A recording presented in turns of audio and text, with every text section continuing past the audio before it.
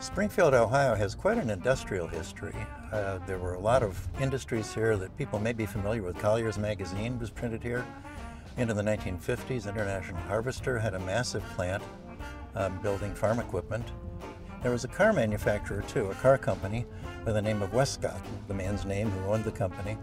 And he built a very interesting house early in the 20th century. We're going to visit today, learn all about it.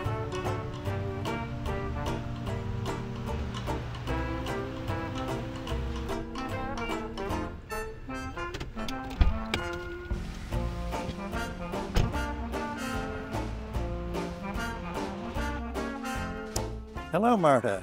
How are you? I'm good. How are you, Jeff? Good to see you. Great to see you. Well, here we are in front of a really wonderful piece of architecture. Tell me about the house and who designed it. Well, it's really, truly remarkable for Ohio to have this house. It was designed by Frank Lloyd Wright, who's probably the most famous architect for sure in America. So it's a prairie-style home, which was his kind of signature style for the early phase of his career. And the house was designed between 1906 and 1908. Now, why was it called prairie style? You know, this actually was not coined by Frank Lloyd Wright himself. And there was a group of architects who were kind of had things in common in terms of style of the architecture. So those beautiful horizontal lines, these houses hug a hill or earth, how they kind of come naturally out of the land, as opposed to Victorian architecture, which was much more vertical. Now, tell me about the Wescotts. They were daring in doing this. Absolutely. They were very much interested in innovation. They were pursuing their own car company. That was their business, was building automobiles, is that Yes, right? they came to Springfield because of actually producing agricultural machinery. And Burton was really prominent, but it seems like his passion was the car. Well, the building has been completely restored. But I understand it had kind of a checkered history, too. Yes, well, it's unbelievable to some extent that Frank Lloyd Wright House would fall in such disrepair. But it was in private hands, and from time to time, you know, you had owners that perhaps were not aware of its significance. So after World War II, it was divided into apartments, and that was a big transition for the house. Thank goodness in early 2000s, the team was put together and resources became available, and they were able to do this multi-million-dollar restoration. So it's a nonprofit organization that was formed here in the community. That's right. Supported by people in the community. Well, thank you for all this background information. I understand the house a lot better, but I'd like to see the actual place. Of course, let's go.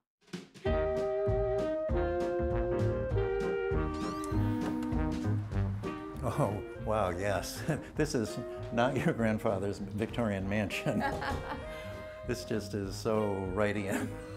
Isn't this spectacular? Now, tell me what was here. Clearly, it's been restored to the condition it was when Wright finished the place. But you said it had been changed a lot. What was here and what wasn't?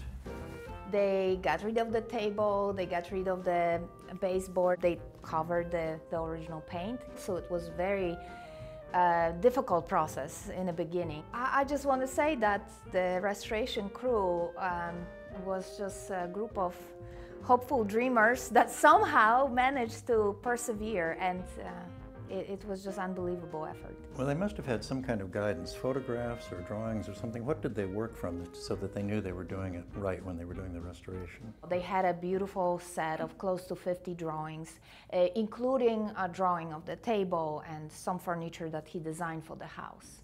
Where did those drawings come from? Who was holding them at the time you got a hold of them? Frank Lloyd Wright Foundation made it available to us. There is a Frank Lloyd Wright Building Conservancy that is a national organization that actually stepped in and purchased the house from the original owner to secure it as soon as possible, and then they transferred it, they sold it to the newly established nonprofit. And that's the local nonprofit here in right. Springfield. Yes, but it took national collaboration to make this happen. It sounds like it was a rescue just at the right time. So this is the dining room. There's a sideboard, the dining table.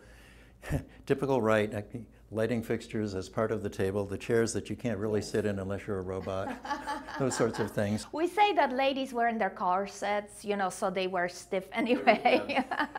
Well, I'm ready to see another space. Well, let's go to the living room. Oh, what a fireplace. Yeah, it's amazing, and it survived. It was not touched much, except when this was turned into apartments. You can see some vertical marks here and there.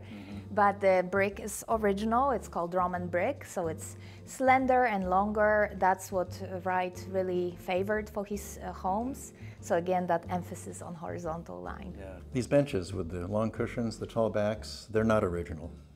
They were in part of original setup, so over time, again, a lot of changes happened and they were at some point gone, removed, but again, going back to original drawings, they recreated everything as Frank Lloyd Wright planned, and that was kind of hallmark of his design. He called them inglenook benches, and those were those cozy places where the family could sit around the fireplace, and fireplace was so important. That was kind of a symbolic center of the home. So these were built in, but there was movable furniture, and you really had to have, did you have to have reproductions made of all of the movable furniture? Yeah, those beautiful pieces, like the dining table, like the library table in the reception room, they were all recreated from the drawings. The reception room is the third space here on the first floor, is that correct? Yes. So why don't we take a look at that as well? Of course. Lead the way.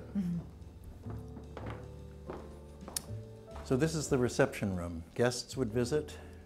Yes, that's where they would enter this house, and there was this big wow factor here. Well, I noticed there's leaded glass. That's all reproduction too, is that correct? Yes, all from the drawings. There was one photo, historic photo, that showed a china cabinet that has the same pattern, but all of that was recreated by regional and local craftsmen. So we've had a good look at the downstairs, but there's an upstairs. Can we take a look? Absolutely, let's go.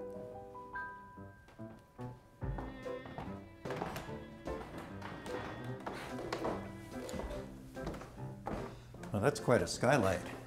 I assume that was missing too and had to be replaced. Well, so this was this big surprise that it actually survived all those years. And they were able to just, fix a couple things, but the glass was in really good shape, and thank goodness. We're on the second floor. Tell me what the arrangement is here. We have bedrooms. Yes, we have 6 bedrooms, and as you go from the biggest ones, you go to smaller, and smallest, of course, are for servants. They had 2 ladies living here full-time with them, taking care of them. Well, let's have a look at some of the major rooms. Sounds good.